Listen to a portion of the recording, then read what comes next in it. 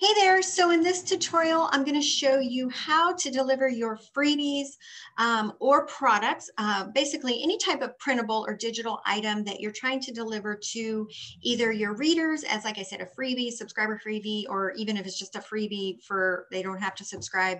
Or if you are selling products like through Etsy or another marketplace or some sort of program, and you find that the file size often is too large and won't upload correctly. So I'm going to show you some really simple ways to simplify that process and make it super easy to keep track of all the things that you have. And also, if you ever make edits to something that you've already distributed out to readers or even a paid product, when you do it this way, it's going to make it super easy for you to go back and replace it with the new updated version. So let's hop over to here. So first thing, you want to set up a shared drive. So I have Gmail, so I use my Google Drive. You might have Dropbox or some other type of cloud storage. So this is stored on the cloud, not on your physical computer. And so I am going to show you this page. So not this one, but this one. So this is one of my resource pages. And I'm constantly adding new types of phone screensavers. I send these out to my subscribers every Friday. I do a Friday freebie, so I add new things to these and send out the link to them. But I don't actually always come in here to the actual page. I mean, if I'm adding a brand new style, I will come in and add a new image, of course. But so you see this link here is clickable, right? So I'm actually going to open this up to see in the full view here. And so this is kind of what it looks like. So you see all these, the purple are the actual links. And so when you click on these, so like this one here, it's going to take you to my share drive, in other words, I'm not uploading all of these files to my WordPress media library. And there's the main reason that you don't want to do that is all of these files take up space, right? Each individual file thing that you save, every image, every whatever, takes up space on your server. And so by not uploading every single image like this, now, of course, if your featured image or your pinnable image, you'll upload those to your media library. But if you're going to be giving away a lot of different types of printables for free, that can easily weigh down your site. And so this is a much better way to do that. Plus, it's just easier to manage this way. So how do we set this up? So I have a lot of different folders in mine. So these are all my free printables. So I have coloring pages, different things. So this is my screensavers. So every new thing that I create, I add here. Because I have so many and they're sort of broken down into different types. So like I have crosses, holiday ones, quotes and sayings, scriptures, whatever. So I create subfolders to better organize them, right? So if you go into here, it's going to be all of the ones that have just crosses, right? So in this page, so this link for this, access the cross wallpaper, this link right here, right? So you're just going to click and hyperlink it just like you were linking it to an affiliate link or another blog or whatever. I am going to come over here to my cross subfolder, right click, and you're going to click get link, not the share, but the get link. And then you're going to make sure this says anyone with link. If it says restricted, change it. Make sure it says anyone with link, and then just hit copy. And then that is what you would paste right in here, right? And so again, this is a really great way if you have a lot of different things that you're constantly adding, subscriber freebies or just outright freebies. Keep them organized on your share drive so that if you ever decide you don't want to use them anymore, or you want to add new stuff, you don't have to go find all the blog posts where you've put them. You simply have to add them to the folder, and the link in the actual blog post or resource page is already there, right? I've done this also. This is my monthly Bible reading plans that go out. One of these goes out every month.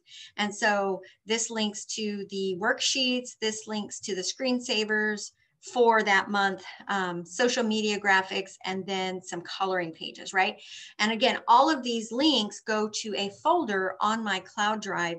And so these files, because there's a lot of them, are not physically stored on my server, on my website. So you have to go over to the folder to get them.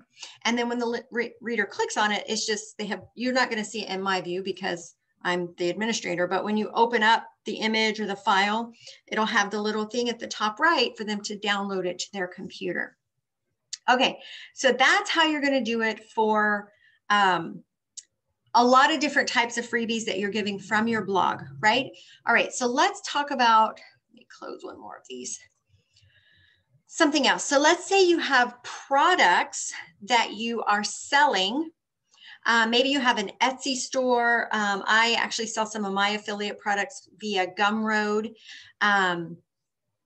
However, maybe you have a product that you, or even a freebie that might be included in like a bundle, right? That I know some bloggers do bundle roundups and where you kind of get in on it and you submit something, and whether it might be a course, but if it's a printable, don't just give them the file and then be done with it, right? When you do it this way, it's going to be more fruitful. But more importantly, if you have multiple files that go along with whatever your thing is, this is an easy way to manage them in one place and minimize the file size. So I know Etsy has an upload limit of the file size. Several other programs, like I use Gumroad, there's Payhip, there's Sendout, different things, right? So instead of uploading each individual file into the Etsy listing or the Gumroad listing, whatever you're using, you'll create a single page just like this, right? Make it nice and pretty, put like your letterhead on it, you know, your logo, dress it up like actual stationery for your blog or whatever. Then immediately, if this is a product that they're buying, right, give them a discount to encourage them to come back and shop again, right? So mine just says, enjoy 25% off your next purchase, use this code, right? So this code will work for anything in the shop. Then try to get them on your email list, right? I know there are some integrations that enable you, like paid plugins and stuff that you can use that will automatically include the integrations for either ConvertKit or MailerLite. I'm not big on adding extra plugins. I like to do things the old-fashioned way. Plus, too many plugins can weigh down your site. So this is a great way that as soon as they check out, you have the opportunity to stay connected with them beyond that transaction. But it's at their choice, right? You're not adding them to a list when they really didn't ask to be added to it. And so they're willingly joining this. So this just says, if you'd like to be notified of new products or sales, right? Who doesn't love a great sale? Then be sure to join my newsletter. And then this, I created a single form, and I use ConvertKit. You can do it in MailerLite, MailChimp, whatever you're using. Create a form and, you know, give it a title of sales page form or something. So you know that all the signups to that form are coming from customer transactions. Like you want to be able to track where your signups are coming from. So don't use the same form for every place. That's a whole nother lesson, but create a form for them to sign up to join your newsletter, right? Give it a tag or whatever to say these are customers that have bought something. And then you'll just, so this block, you see each of these little paragraphs are a separate text block. Individual blocks can be hyperlinked when you save them as a PDF. So on this one, I've hyperlinked it. Well, it's not hyperlinked right now, but so in your email, once you create the form, you have an embed code, you have like a script, you have an HTML code, and you have a shareable link. So it's like a regular URL that when clicked on, opens up the form for them to put their name and email. So that shareable URL, you will plop right in here and hit apply. And then this block will now be clickable when they download it to their computer. Okay, so we encourage them to come back and shop again. We've encouraged them to join our newsletter. And then we give them the thing, right? So the thing, remember your thing, whatever they bought may have multiple pieces to it. And even if it's not, even if it is just one file, maybe that file is super, super large. I've had a few people recently say, this file is too big, Etsy won't let me upload it, whatever. So again, go back and save it to, I'm going to come over here and show you. So I have my let's say my 12-month Bible reading plan, right? So it's got stuff for every month. That's a lot of files to be given somebody to download at one time, right? So this folder, this one, I would simply get this link and I would hyperlink it to this text block. So they click this link, they now have access to come in and download everything in this folder at their leisure. If it's a single product, and if it's not a folder full of stuff, if it's just a product, like this is a PDF that's really large, then you would just grab the link. Again, make it anyone with link, copy it, and then that's what you would link right here. Right? And so, of course, if they print this out, it's not clickable, but when they open it up on their computer, then they're able to access it. Even if they, lose the email, chances are they'll save this PDF to their computer somewhere. And so they can easily come back and get it to access it again. So these are, again, the first thing was to minimize your file size, right? If you just have way too many files, or your product encompasses many files, and or it's a single file that's just super, super large, then this is a better way to deliver it. So when you go into Etsy and you upload the thing that the customer will get when they pay, they're going to get this page. That's it. And then everything they need to access is on this page. But beyond just giving them the goods in a simplifying manner, this is a more fruitful way to do it, because one, you're able to encourage them to come back, and when I say give them something generous, don't give them like 10% off your next purchase. Like, be generous, 25, 50%, whatever. The goal is to get them to come back. And we all know the bigger the discount, the more people are willing to come back and shop, right? Then you get them on your email list. But of course, if you do get them on your email list, make sure that you're actually sending out sale notices to your subscribers, right? Let them know when you've launched a new product or added a new product to your shop or whatever. You could put a simple little section in your email that's like a permanent section to let readers know about your shop, right?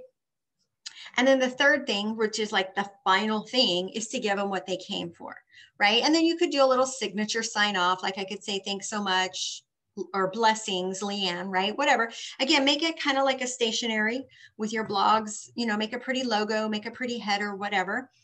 But this is just a more fruitful way for you to keep connected beyond the actual transaction.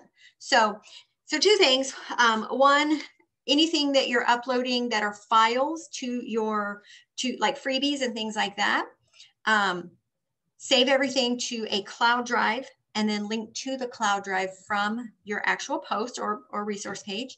And then two, when you're delivering products via your Etsy or whatever way you're selling your products, even if it's direct selling from your blog, give them the actual single download PDF that has the links for them to join your email list, download the file, again, from your share drive, but also give them an encouragement to come back and shop some more. So I hope this was helpful.